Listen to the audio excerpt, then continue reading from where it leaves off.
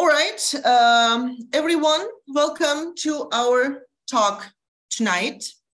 We are very privileged to host Professor Daniel Woolf tonight, who has accepted kindly our invitation.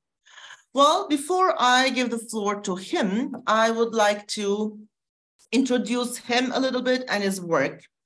Well, Professor Woolf is a 1980 graduate of Queen's University in Kingston, Canada,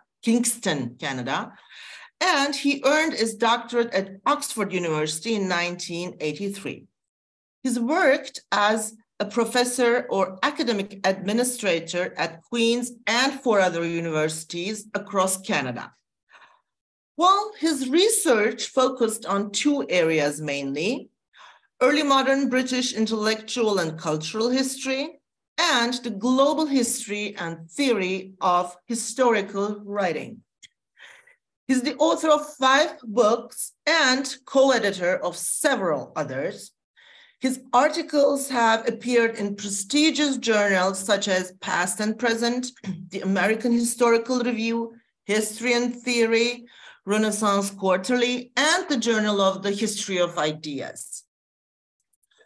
Professor Woolf holds several fellowships and memberships, and his work won multiple awards and prizes. The list is really long there, so I'm just not going to mention all of them here. Well, he's a professor of history and principal emeritus at Queen's University since 2009. Well, today, his talk is entitled "Written by the Victors: Further Reflections on History from Loss." The talk is related to his latest co-edited book entitled "History from Loss: A Global Introduction to Histories Written from Defeat, Colonization, Exile, and Imprisonment." Came out 2023. Just a few words on his latest book, and then I will give the floor to him. Well, the book History from Loss is really a challenge to the prevalent notion that history is written by the winners. So the book explores how history makers have written histories from loss in different contexts, even when their effort posed a threat to their safety. The book opens windows to several such history makers' lives and ideas, and offers important extracts from their works that uncover various meanings of loss. They range from physical ailments to social exclusion, exile to imprisonment, and dispossession to potential execution. The volume also deals with how information has been weaponized to cause harm. So the text helps to put current debates about biases, social media, and the politicization of history into global and historical perspectives. So, without further ado, I would like to give the floor to Professor Daniel Woolf. Well, thank you very much, Professor Zorlu, and thank you all very much for the kind invitation, particularly to almıyor for issuing it in the first place. Delighted to be here, and I thank you all for staying up very late on a weeknight to listen to this. Just a bit of background, as you heard, I recently published, literally in the last few weeks, this book, History from Loss. It is available open access, by the way, for anyone who is interested online. And my co-editor and I, Marnie Hughes-Warrington at the University of South Australia, and I wrote a relatively short introduction. I wasn't entirely happy with it, not because I think it's wrong or anything, but because I thought there was actually so much more to say, but we decided we wanted to give the maximum amount of room to our actual contributors and not us. So I actually wrote a quite separate piece, this set of reflections, which I hope at some point to publish somewhere. There it will draw a little bit from the introduction to the actual book, but mainly it's new material. And I'm going to begin with a quote from an Albanian exile in Venice in 1504 named Marin Barletti, who wrote, "When something unusual occurs in the history of mankind, something exceedingly bitter and heavy and for which to mourn, something we can assume has happened either to show the frailty of man or to awaken a kind of compassion toward one another, then usually certain people emerge who not only have observed the bitter event with awe and pity, but who also attempt to pen it into life." And I'd then continue with a different quote from a 19th century Irish nationalist called Thomas Davis, who asked the question, "Where are the annals of the conquered? Who shall bring garlands to the nameless grave?" Well, among the many notions concerning history repeated in casual conversation, social media, and popular culture at large, one of the most commonplace is the remark that history is written by the victors at the cost of obscurity, villainization, or outright oblivion for the defeated. Now, the origins of that idea are quite obscure.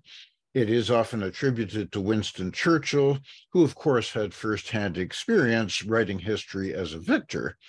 But if Churchill actually said it, which I think quite doubtful, then it's virtually certain that he was repeating something he himself had heard long before. Well, the question of the origins of the phrase, I don't think need detain us further. What is important is the degree to which the written by the victors idea is accepted as true, or at least repeatedly quoted as if it were true. Current students of the Generation Z cohort, for instance, including my own undergraduates, appear to believe this very strongly, not least because it's a cliche that they encounter a great deal in popular entertainment and culture. For example, there's a highly successful video game called Call of Duty Modern Warfare 2, released in 2009, and a player opening the game will be greeted by a dark view of a satellite orbiting the Earth and an ominous voice intoning that history is written by the victors, history is filled with lies. As a corollary to all of this, and despite the fact that arguments and disagreements about what happened in the past are the engine that drive the historical profession, history is sometimes seen as having little or no capacity to represent multiple sides, especially losing ones. As the narrator of a 1983 Canadian film called Sans Soleil, Without the Sun, about contemporary Japan remarks, history, quote, throws its empty bottles out the window. Distrust of the facts of history and of the academic elites who both gatekeep the profession and certify or accredit the results of research has become a rather pernicious hallmark of the so-called post-truth era. An unwillingness to accept the validity of evidence has moved in some circles beyond the measured skepticism and suspension of belief that should underlie all approaches to the past, and into willful and often conspiratorial distrust of all versions of the past that do not conform with one's deepest convictions or feelings. The notion that history is invariably written by the winners conveys the sense that to the victor go the spoils of getting to assess and assign meaning or value to the past. Left unexamined, it produces extreme cynicism with respect to knowledge of the past, and is thus not merely wrong, but dangerous. Fortunately, like many popular notions about the past and about the representation of the past in written or other forms, for example, monuments or buildings, it is an oversimplification.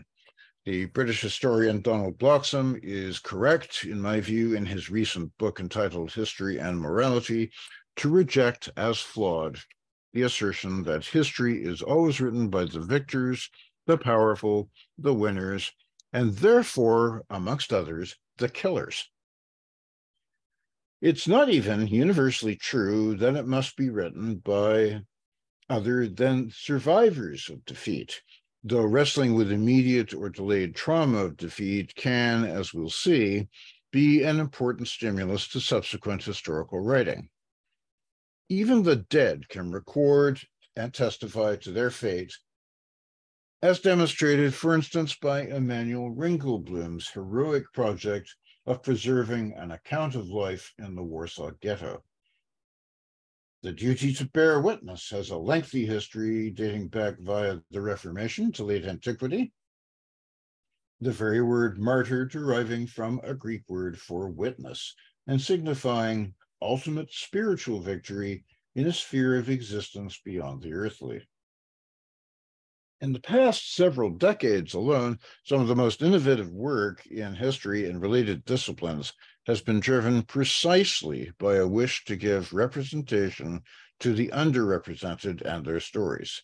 It is not going too far to say that history from below, microhistory, gender and sexuality history, indigenous and aboriginal history, to name a few, would simply not exist but for a shared impulse on the part of some influential 20th century historians, building on the work of a much smaller number of 19th and early 20th century scholars, to recover entire segments of the world's past populations hidden from history, to use Sheila Rowbotham's phrase, and to rescue the voiceless, the unheralded, the forgotten, the losers, as the great E.P. Thompson called them, from what Thompson himself termed the enormous condescension of posterity.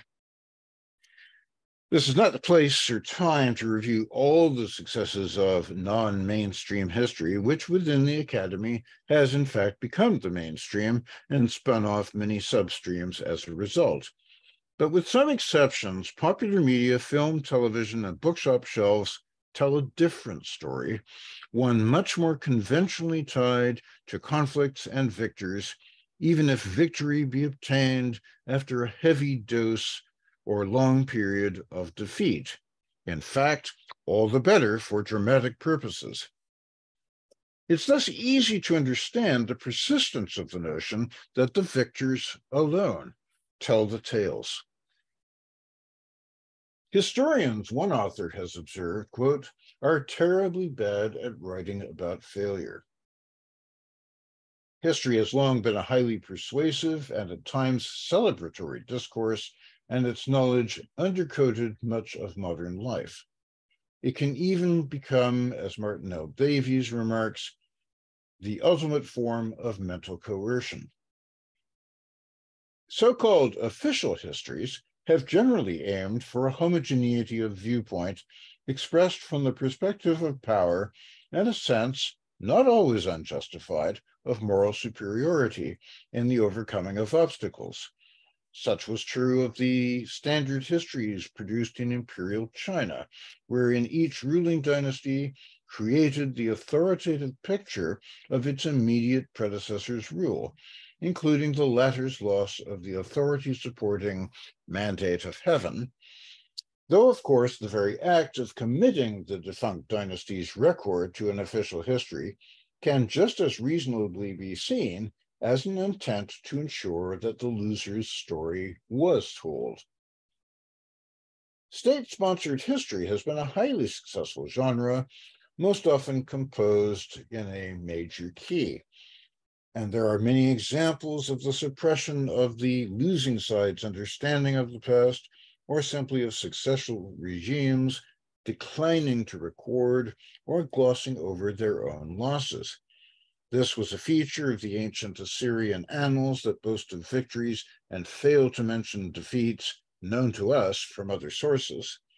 And it can be seen in modern authoritarian and totalitarian regimes, such as Stalinist Russia, as well as in fictional representations, such as George Orwell's novel 1984, with its memory hole for embarrassing documents that require erasure. One can imagine an official history written by a triumphant Nazi regime in a world in which the Axis powers had won, and counterfactual novels are full of fictional versions doing precisely that. We see the power of dominant views of the past in many places other than history books. Public monuments have had an outsized place in social memory and in public historical consciousness of both triumph and defeat. As lieux de mémoire, places of memory, in Pierre Nora's well-known phrase, they are frequently sites of debate as to where the lines are drawn between victory and loss, and even between virtue and villainy. What is and is not deemed significant, or is even considered to be an event, is contestable and fraught with sensitivity. Monuments and other public exhibits also come into conflict with public and individual memories of the events they are supposed to commemorate, as for instance in the controversy in the mid-1990s over the Smithsonian Institution's Enola Gay exhibit to mark the 50th anniversary of the dropping of atomic bombs on 2 Japanese cities. Or it can even stir up dissent within the groups to whom they are devoted, a phenomenon that has increased as the use of the term genocide has broadened in recent decades beyond the Holocaust. Memorials to local and national icons have become the subject of intensive campaigns for removal or even for destruction, and of countervailing campaigns to preserve monuments in place and recall successful military and political figures in a positive light, despite the discovery that the records of many are spotted with offenses ranging from slave trading to oppression of indigenous populations and even genocide, the ultimate effort to eradicate an entire people and its history. It's important to note, however, that not all such monuments are to victors or even to named individuals. Genocide monuments such as the iconic blocks and paths of Berlin's Holocaust Memorial testify to the victims of 20th century history in the millions, many of whose names are lost. So too do cenotaphs and monuments to the unknown soldiers. And it is such memorials as these, as Dmitry Nikulin writes, that the very namelessness itself is the point. Intentionally preserved, the anonymous lost become, quote, a political gesture against oppression. Now, while debates within the historical profession may arouse little interest or excitement outside the halls of academia, what gets taught in schools is a different matter. Virtually no industrialized nation or sub-sovereign jurisdiction has escaped controversies over textbooks, inspired either by suggested reforms in the direction of inclusivity or coming to terms with the past by government censorship, or even government efforts to homogenize history into a winning account and to purge it of countervailing currents. And this is not a perquisite of Western countries trying to preserve a glorious tradition from critics who would prefer to read it warts and all. It's also a feature in emerging economies such as India's, where the recent Hindu nationalist governments have imposed an ethnically and religiously singular narrative on school history curricula. It's important to acknowledge, however, that such acts do not always reflect sinister or authoritarian thought control. Selection of topics, to be fair, can be a challenge in any context, and in a school year with limited contact hours and texts of a certain length, leaving out a few pages on Captain Cook, Sir Francis Drake, or Thomas Jefferson, to use exclusively Anglo-American examples, in order to provide students with information on, say, pre-1788 Australian Aboriginal culture, the sins of empire, or the condition of President Thomas Jefferson's slaves, will nearly always invite disagreement. But decisions on inclusion are also judgments about what is important in the collective memory, and what has won and shaped the present is more often than not deemed more important for students to know than what's been left behind. History's above-mentioned empty bottles. So one can appreciate the dilemma of school boards and teachers, especially in the publicly funded sector, wrestling with such issues, and also the frustration of those not necessarily always arguing from the right side of the political spectrum, who see the dissolution of national shared stories as corrosive of consensus, community, and civic values. The critique would-be reformers of American history curricula and their efforts to replace winners and heroes with minor figures and tales of repression is a case in point, and by no means unique. But unfortunately, the complexity of society is such that homogenized history creates as many problems as it solves. As the Australian historian Bain Atwood has observed, the problem with shared history is that the state insists that everyone should have the same kind of history. So, the notion that the victors have a monopoly on historical truth is thus not simply an ill-informed popular cliche disputed by academics and intellectuals who know better. On the contrary, it has frequently been endorsed by professional historians. Sometimes, quote, those who were defeated have made as great a contribution to the ultimate result as the victors, wrote E.H. Carr in his famous 1962 book, What is History?, making a point to which I'll return below. But by and large, Carr continued, the historian is concerned with those who, whether victorious or defeated, achieved something. In the 6 decades since Carr's book, the conviction that what we know about the past is disproportionately shaped by the winners of military conflicts, by the politically triumphant, by dominant social or ethnic groups, and by hegemonic cultures, has continued to find ample support among professional historians and cultural critics, though from a far more critical stance than E.H. Carr's. Anti-colonial writers since the time of Frantz Fanon and C.L.R. James, endorsed by sympathetic European intellectuals such as Jean-Paul Sartre, have pointed to the ways in which knowledge and understanding of the past is inevitably distorted by its perception through filters established by colonial governments, anxious to create the impression that history has ended in the correct way, that way being seen as variously virtuous, civilizing, modernizing, liberalizing, and in the most teleologically Whiggish of accounts, often inevitable. Some of this critical writing is concerned with absence and silence as not merely a fact of history, but as a factor in historiography, its failure to treat the uneventful and the normal on equal terms with the extraordinary, to be able to write that which Susan A. Crane recently describes as the history of nothing. Among many treatments of absence and silence, the late Haitian scholar Michel Rolfe-Trouillot's Silencing the Past is especially noteworthy in showing how, quote, silences entered the process of historical production at 4 crucial moments. The moment of fact creation, the making of sources, the moment of fact assembly, the making of archives, the moment of fact retrieval, the making of narratives, and the moment of retrospective significance, the making of history in the final instance. Trouillot's formulation is important in identifying not merely the writing of history, but the creation and curation of its sources as contributing to the elision of much of the past.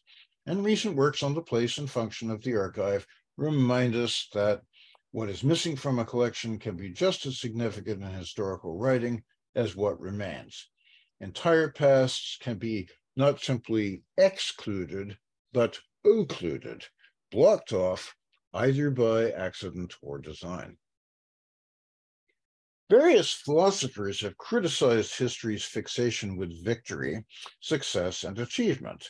Friedrich Nietzsche, the most incisive and eventually influential observer of the historical culture of the late 19th century, periodically mused that there was too much history about and spoke of the virtues of forgetting as a way of shunting off its burden. In his early work, The Untimely Meditations, Nietzsche warned of the burden of monumental history, one of his three types along with antiquarian and critical history, that should be practiced in unison rather than separately. Such history, focused on exemplary lessons and models, celebrated only the great achievements and heroics of the past, making of them a crushing weight on potential achievement by the living. Now, since Nietzsche, the 20th century has seen plenty of antipathy to history built on an Enlightenment edifice of progress, though paradoxically relatively scant interrogation of the notion that the past is inevitably written by those with the so-called big battalions.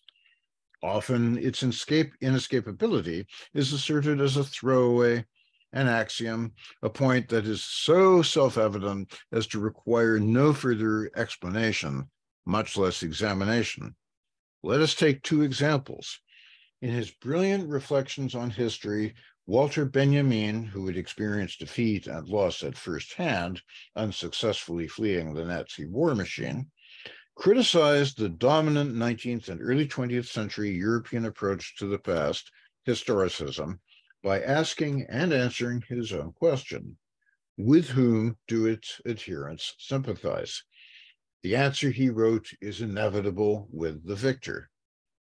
Like Benjamin, his friend and editor, Hannah Arendt, evinced a distrust of linear progressivist history and also skepticism to its vaunted and, in her view, hollow virtues of impartiality and objectivity.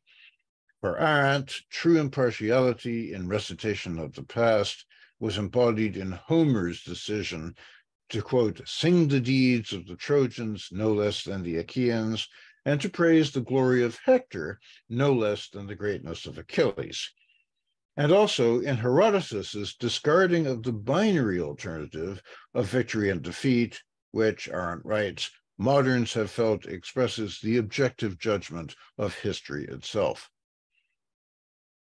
On the whole, however, the awarding of laurels to the victor has been, well before Hegel put it in world historical terms, the hegemonic strain in Western historical thought.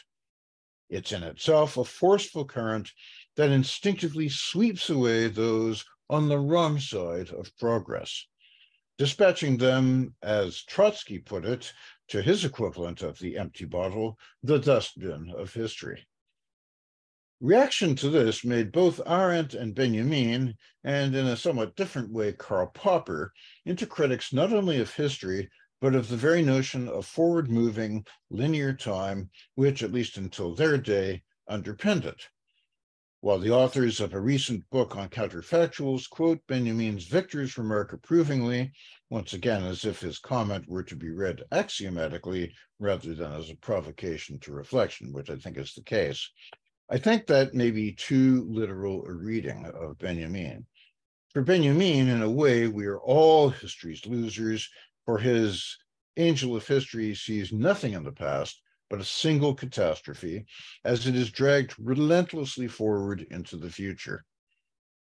Postmodernism, with its Leotardian distrust of Western narratives, of which the inevitability of modernization is one, and Western liberal democracy's triumph another, has continued to endorse the assumption that history, by definition, is inescapably the discourse of the victorious, that its linearity and perhaps inescapable teleology must inevitably do the work of the dominant and the oppressor, and that it is inexorably hostile to counter-tendencies, paths not taken, and alternative pasts. Early in his 1995 book, Nothing But History, David D. Roberts, the scholar of Benedetto Croce, asserts bluntly that, quote, history is always written by the victors, and victory conflates with domination and exclusion. Commenting on Benjamin's resentment of the dominance of historical victors, Roberts appears again to endorse this view.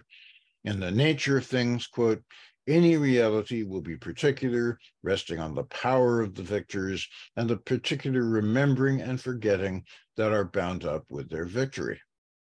And Roberts asks whether appeals to truth and reality in history by their very nature push against dissent, against alternatives, and thereby simply serve the authoritarian hegemony of the winners and the powerful. Now, Roberts is far from alone in this position, and one need not subscribe to postmodernism to support it.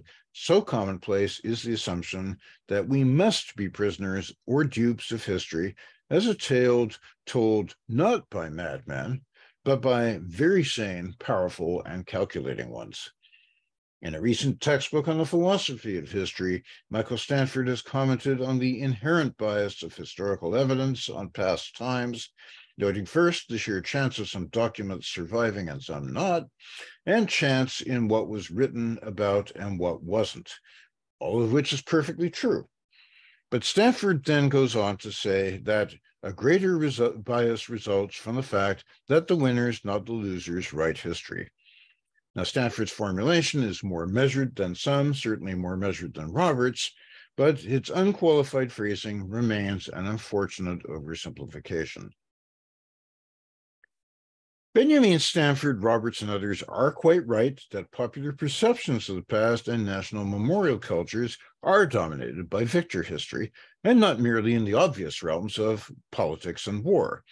The very hegemony of Western culture and its assumption of Euro-American modernity as a universal standard over the past 2 centuries or so at least attests to this. And there are far too many examples from 3 millennia of human descriptions of the past and the relative scarcity of counter-narratives to make a blanket refutation impossible. Instances of regimes and states exercising authority through the encouragement of official versions of history and the prevention or outright destruction of alternative views are legion. They range from the micro-instances of censorship and persecution of individual historians going back millennia and still occurring in our own day, to more macro-level efforts by those in power to control the perception of the past. To quote George Orwell once again, in 1984, this is often a high-stakes game with much more than simply the status of the past at issue. Quote, "He who controls the present controls the past. He who controls the past controls the future," is the party slogan parroted by Orwell's protagonist Winston Smith early in the novel and repeated several times thereafter. One should, of course, be cautious in connecting defeat with virtue and victory with the title of oppressor. Sometimes history written from loss is not, from the point of view of modern ethics and social values, on the correct side of history. Consider, for instance, the noxious legacy of American Civil War lost cause historiography created after the defeat of the Confederacy and abolition of slavery in the United States. It continues today to poison race relations, feed conspiracy theories, and polarize political culture in the West's largest democracy. In one of the best among several recent books on statue controversies, Alex von Tunselman introduces her discussion of the New Orleans statue of General Robert E. Lee as follows, quote, "It is often said that history is written by the victors. This is the story as how it was rewritten by the losers." And she does not intend this as a compliment. The late Canadian journalist Erna Paris, encountering a vehement lost causer, found that this person had no need to remember, understand, or reconcile anything about his country's history beyond the myths to which he was bound, because for him, past and present had not yet diverged. The Confederate lost cause is by no means the sole example of loss as providing a never-ending, dangerous, often violent grudge and a sense of having been robbed. The post-1918 German stab in the back myth is a European example, and the big lie conspiracy theories around the 2020 US election, ideological kin with the lost cause and with many of the same adherents, is another. Now, all of these could be dismissed as mass culture variants of pathological nostalgia, a clinical, emotionally crippling condition generally harmful to the sufferer but to no one else, as Enlightenment and 19th century medicine characterized that sentiment before nostalgia acquired its more pleasant modern association, had they not affected such baleful consequences for subsequent generations. A binary one must resist is the notion that writers of history must be either on the winning or the losing side. It's possible to be on both. Chinese historians caught in dynastic transitions, such as that from the Ming to the Manchurian Qing in 1644, found themselves employed in various capacities by the new dynasty, often assisting in the traditional task of writing the definitive history of the old one. Wan Xitong, 1638 to 1702, a child at the collapse of the Ming dynasty, joined his teacher, Wang Zongxi, in refusing to serve the new regime directly. When invited to provide information to the compilers of the Ming history, however, he accepted, though refusing a salary, perhaps in order to gather materials for his own privately written account of the Ming. Some of those conquered were, on the contrary, quite willing to switch to the winning team. For instance, the 13th century Persian Giovanni, historian of the victorious Mongols. Niccolo Machiavelli, in early 16th century Florence, would strive to make himself useful to the restored Medici regime that had imprisoned and tortured him. So we should therefore resist a winner-loser dichotomy, and even more so an automatic ennobling of the defeated. To invert an above-quoted remark, sometimes the right side actually does win. World War II, the US Civil War being good examples. We just don't need to confine our thinking along such dyads or assign an ambiguous moral virtue to the winners.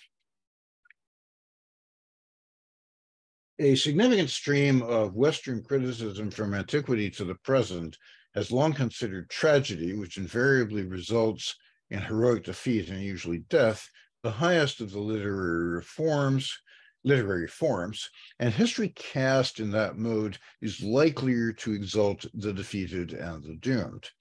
Hayden White demonstrated in Meta-History half a century ago that certain 19th century historians, Tocqueville, for instance, implauted their works as tragedy, which by its very definition ends badly for the protagonist, which, as in Tocqueville's case, need not be an individual.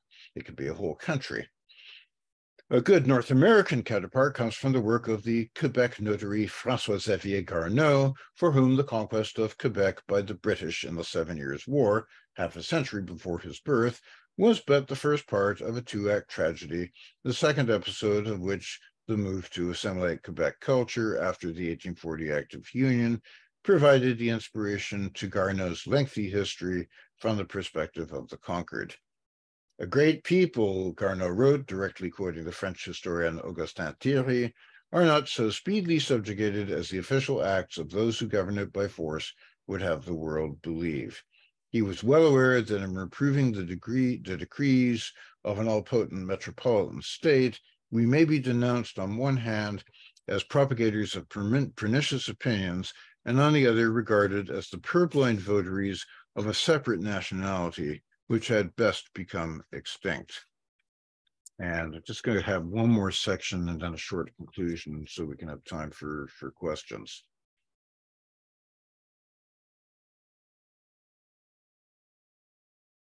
So one question to ask is loss or suffering an essential condition of the most profound historical writing, as Frank Ankersmit has proposed? Ernest Renan observed long ago that suffering in common unites more than does joy, and that mourning has more validity than triumph. Recalled and recounted in the right way, failures are sometimes more productive in the long run than victories. Sometimes a defeat from long ago can be revisited by modern historians and turned into a symbol of courage, self-sacrifice, and a spirit of resistance that would eventually produce triumph. Jewish historical tradition is, of course, replete with stories of disasters, that were followed by escape, release, victory, and conquest. Some such episodes have been suppressed by the vanquished only to be revived at a later stage. The famous instance of defeat at the Masada in 70 AD found little place in Jewish historical memory till the early 20th century, when the Zionist movement adopted it and made it newly relevant in the drive for a Jewish homeland. Past heroes, even defeated ones, can be converted into forerunners, even antitypes of latter-day figures. In the wake of their retreat to Formosa in 1949, defeated Chinese nationalists identified their leader, Chiang Kai-shek, with Gu Jian, the ancient Chinese king of the kingdom of Yu. In the early 5th century, Yu had suffered defeat at the hands of Wu, a rival kingdom. After enduring a humiliating slavery for some years, Gu Jian returned to Yu, raised an army, and eventually conquered Wu. And of course, those who have lost can sometimes become fascinated by their enemies and eager to understand their success. Thucydides' account of the Peloponnesian War stopped several years short of Spartan victory, but he was an astute observer who could see which way the winds were blowing and how Athenian arrogance and internal division after the death of Pericles was leading to disaster. 3 centuries later, with Greece as a whole now subordinated to the new Mediterranean superpower, Rome, the political prisoner turned guest Polybius was impelled by defeat to explain the astonishingly fast rise of Rome to imperial power, and in the process crafted the first entangled history of the Mediterranean world. I'm going to skip now to the conclusion. In a seminal article on Hannah Arendt's book, Eichmann in Jerusalem, Shoshana Fellman characterizes Adolf Eichmann's trial as itself a Nietzschean monumental history, but in this instance, a history not in prose, but staged as performance, the monument being not the ex-Nazi facing judgment, but the millions of the dead. Fellman also points to the fact that catastrophic events such as the Holocaust cannot be understood purely through legal means, and that art has a role to play. Law distances such events, and art brings them closer. History is an ancient art, and it has been used as long as law, perhaps longer, to comprehend the past, both recent and remote. It will continue to form that function so long as there are victors and vanquished wishing to memorialize, explain, record, and understand both their own and their antecedents' pasts.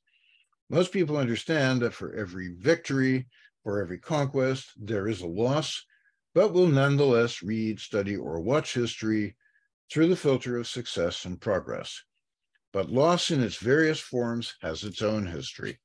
Awareness and experience of such loss, either directly or vicariously, has been far more influential in shaping perceptions of the past than has been allowed.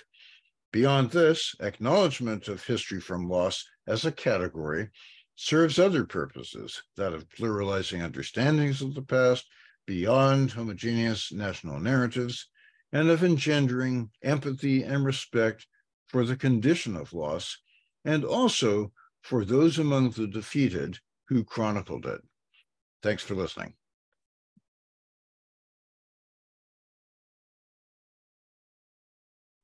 Well, thank you for this stimulating, thought-provoking talk. At least on my behalf, it was very interesting. I enjoyed any minute of it and kept brainstorming about things in my field of expertise. So now then, I think we can take questions for Dr. Woolf.